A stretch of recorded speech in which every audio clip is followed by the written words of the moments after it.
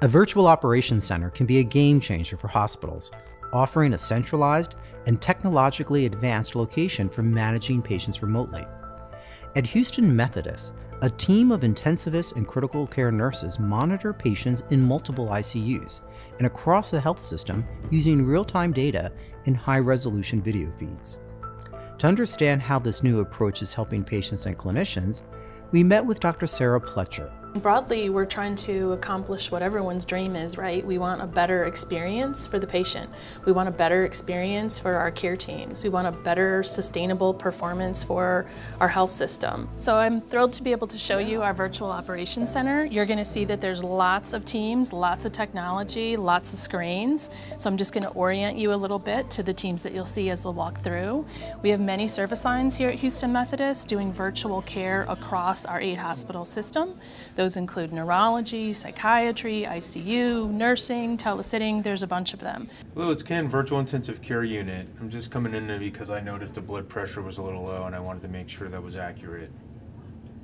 What you can see here in our in-person operations center is just scratching the surface. We have a broad team of physicians and nurses and other staff members working from home at workstations. All right, I see you readjusted the blood pressure cuff and that blood pressure looks good for the patient.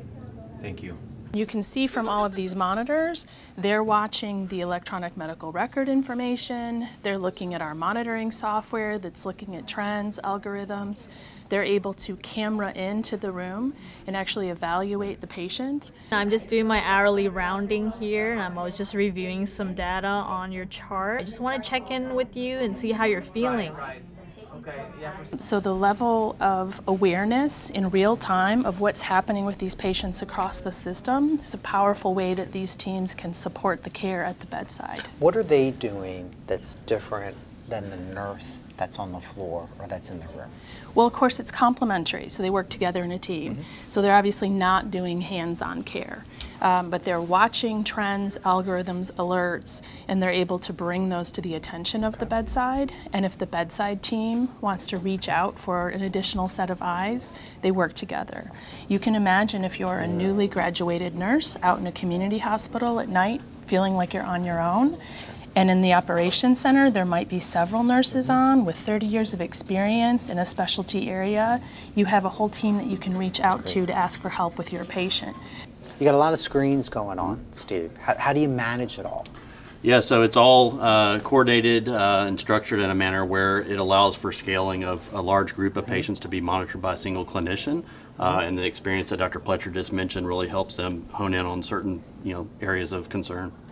We have another program at Methodist where patients that come in to be admitted put on this little wearable button right on their chest. Let me see that, the BioButton. The BioButton, right? yes. The BioButton. So it's collecting vital signs at the minute level and flowing all that data into monitoring software. Here. Exactly, you just put it on like a sticker. I like it. And that's allowing the teams to watch every patient in every floor across our 8 hospitals. So to be able every to, patient ultimately that comes to the hospital is going to have this on? That is what we're moving towards. We have 12 units up and we're rolling out as fast as we can because we can see the power of this level of insight.